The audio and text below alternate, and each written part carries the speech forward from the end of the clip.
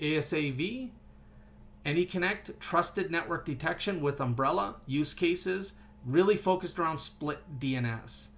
So split-DNS basically is the ability to provide back a specific IP for the requesting domain based on the requester's client IP address. And so we've got a couple scenarios. We can't use a virtual appliance because it abstracts the client IP on premise. So we've got to come up with another way of solving this. So assets with no roaming client on premise. This one's easy and we're not going to focus on that, right? That's always going to hit the internal DNS server and recurse to Umbrella for security. The next one's asset with roaming client on an untrusted network, so off premise.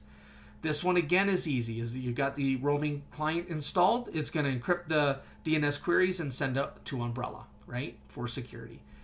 We're going to show that one because it's easy. Asset with roaming client on a trusted network on premise. Now this is where we need to use trusted network detection to in order for it to know that it's on a trusted network. Okay. The next one is asset roaming client, again with trusted network with split tunneling. So again, and off premise. So this one here, we got to make sure that the DNS requests are actually going to the internal DNS server. They're actually getting resolved recursively for external DNS resolution and providing security, and then data obviously is going through that split tunnel. So we're going to walk through those bottom three scenarios. The first thing that we want to do, or we should do, is in domain management, we want to actually include our internal domains. Now that's good practice to do that. And again, it's just to let your platforms know that internal domain should go to the internal DNS server. Now, in this case, we're forcing everything to the internal DNS server regardless. The next thing we want to do is go into roaming computers. So we want to disable DNS redirection while on Umbrella protected network. That's one. Respect Anyconnect trusted network detection. Disable roaming client while on full VPN, and then automatically update Anyconnect, right? So the VPN module, etc. So once we get that in play, now we go into Anyconnect, or sorry, ASDM, and we go into split tunneling, and I'm just showing you here we've got some trusted networks. That's it. That's all I want to show you is I've got split tunneling set up, okay? So I know that was quick. Now, you could do full tunnel.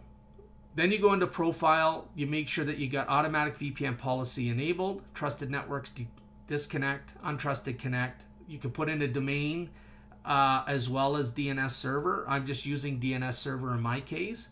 And then if you have lots of DNS servers, as an example, you could come in and put trusted servers to check, right?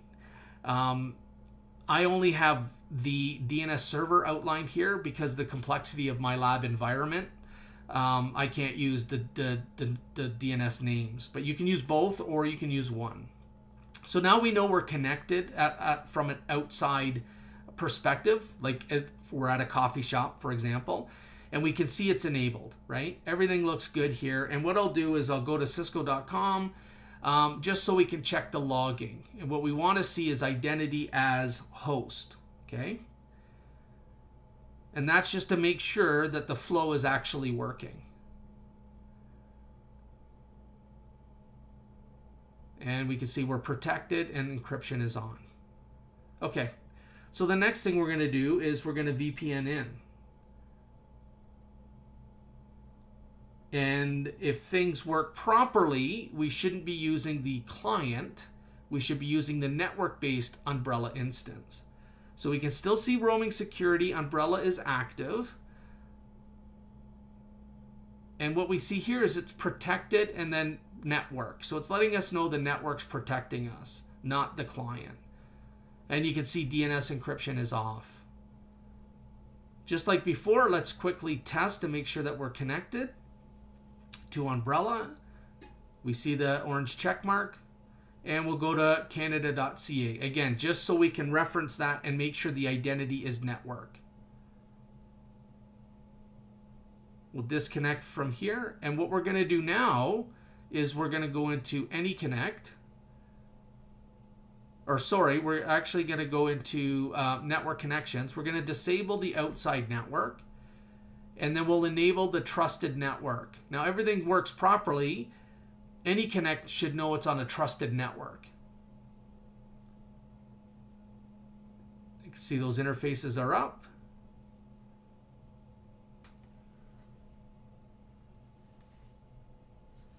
And we can see it's trusted network. And look at this, disabled VPN trusted network. Encryption is off because we're not using the client, but we don't trust it, so let's test it. And it looks good, right? And we'll go to us.com. And again, we should be able to see in the logs that this is coming from a network connection, not the client.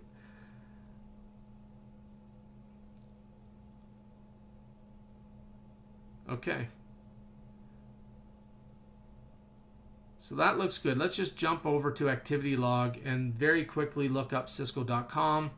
And if everything's right, the identity should show as Windows host. And we see the identity as Windows host. Going to cisco.com. So that one, it checks out as expected. All right, so the next thing to do is let's check Canada.com.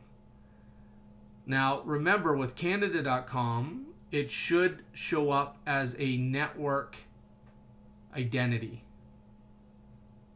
Or sorry, Canada.ca. And we can see at the top here, or the top two, Canada.ca is using identity, the lab, which is the network identity. Perfect. Right? That's exactly what we want to see. And then finally, we're going to do us.com. And us.com, again, we see the network identity. So that all worked as expected, right? Pretty cool stuff. Very easy to get built. A little bit complexity with split-DNS. But again, if you look at it and you work through those workflows, you can actually get the same outcome and get that much needed DNS layer security, which is your first line of defense.